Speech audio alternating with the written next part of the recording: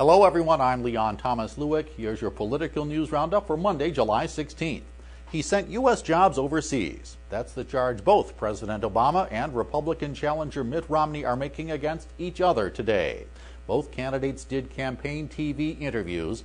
Romney disputed the Obama camp's charge that moves by his Bain Capital Investment Group led to U.S. jobs going to foreign countries, and he blasted the president's record on the economy.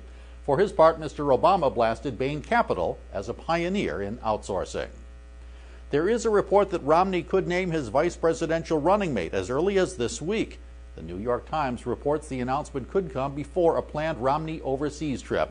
Analysts say the announcement would also remove some of the campaign focus over Romney's involvement at Bain Capital. About a half dozen candidates are on what the Times reports to be a short list of VP possibilities. Romney travels to London for the opening of the Olympic Games next week, then goes to Israel to meet with Prime Minister Benjamin Netanyahu.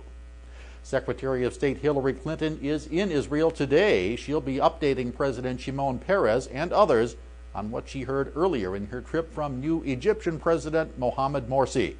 The Israeli leadership has become more concerned about the regime change in Egypt and fears various peacekeeping agreements between the two countries could be canceled.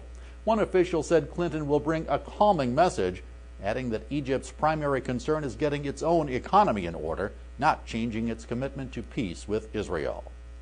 Back home, Democratic lawmakers in Washington are floating the idea of letting the country fall off the edge of the so-called fiscal cliff in January. That cliff involves the scheduled expiration of Bush-era tax cuts, along with huge automatic cuts in federal spending programs. Democratic Senator Patty Murray of Washington State said Democrats could be willing to let the deadline pass without a new deal. A deal, she said, would have to include having the wealthy pay their fair share of tax revenues. Letting the country go over the fiscal cliff, she said, would hurt Republicans politically. That's your political news roundup for Monday, July 16th. I'm Leon Thomas Lewick. Stay logged on to rttnews.com for the latest political, economic, and market news all day long.